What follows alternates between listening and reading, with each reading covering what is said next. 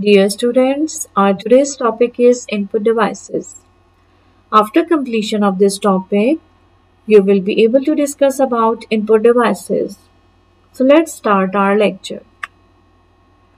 First of all, we will see what is an input.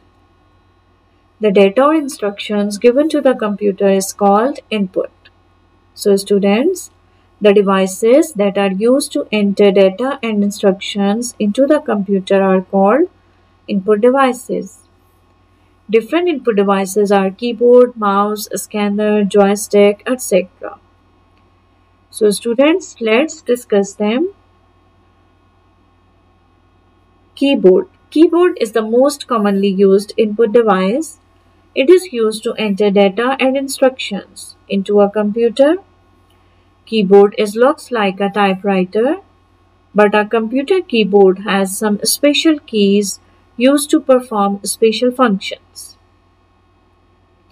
The buttons on the keyboard are called keys, and a keyboard can be divided into following parts: function keys, alphanumeric keys, numeric keypad, cursor control keys, or navigation keys. Next is pointing devices.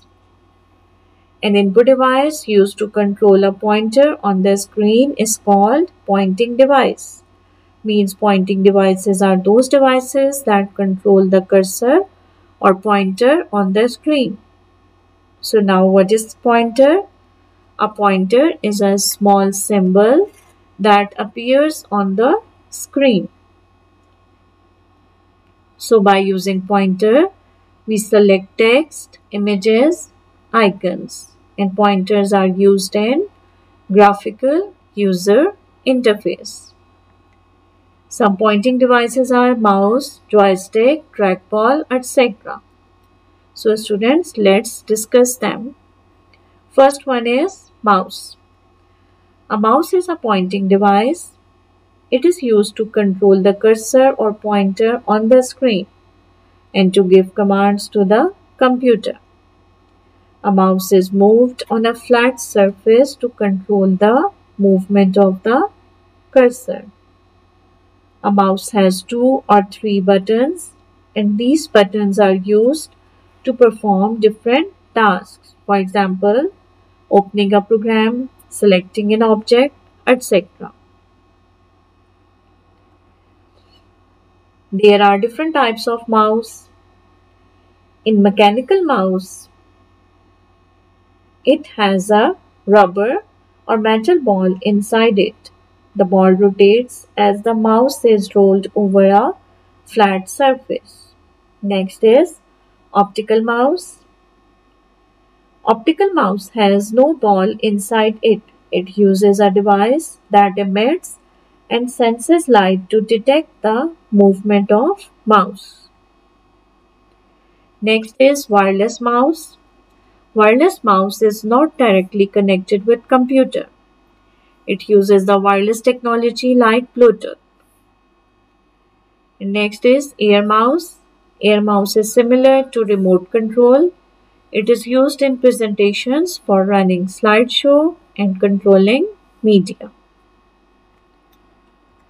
Next pointing device is trackball. A trackball is a pointing input device. It has movable ball on its top, and the ball is rolled with fingers to control the movement of pointer on the screen.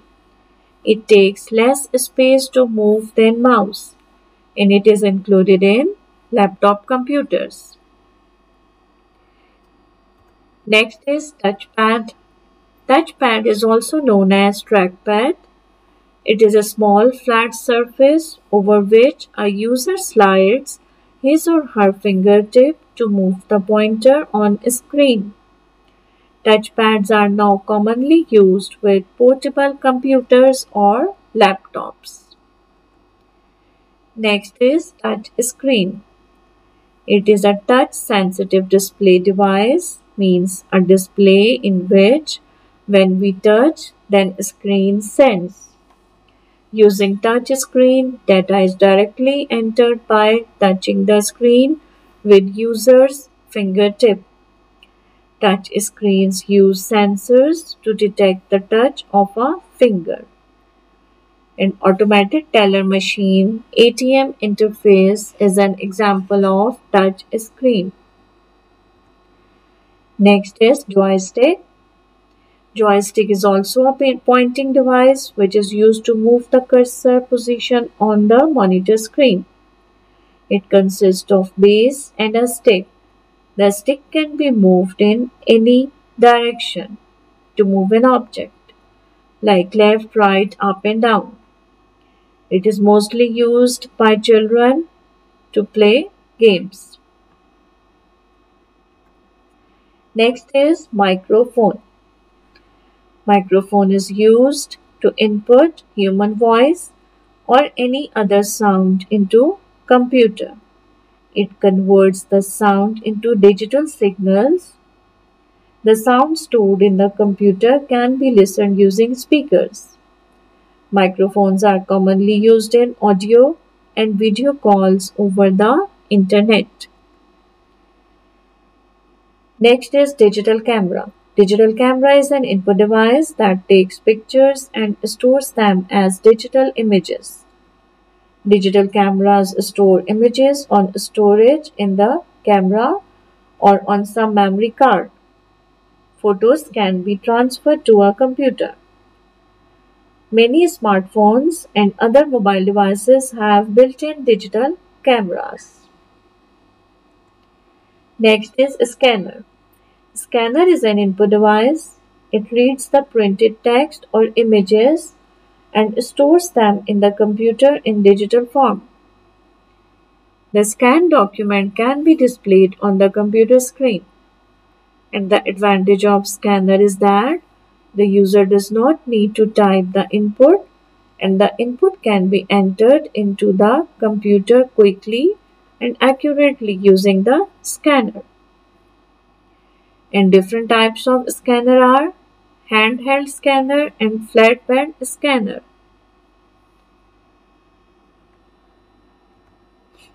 Next is optical reader.